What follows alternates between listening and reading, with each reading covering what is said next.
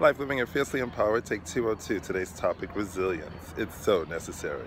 I'm here on the campus of Columbia University in NYC on the Upper West Side on my way to Holistic Healing Circle session, and I wanted to just share with you a really encouraging and fantastic quote from Mike Norton that really lifted my day. And you know, it's a time of intense challenge for so many of my friends and myself included, and I thought, why not share this today?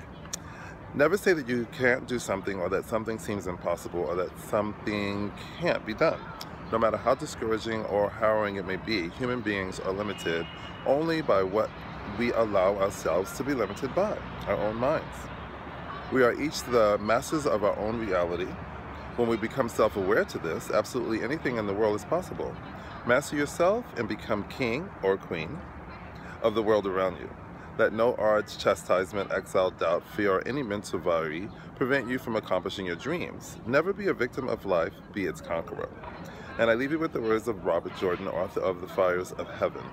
The oak fought the wind and was broken. The willow bent when it must and survived. Life living it fiercely empowered.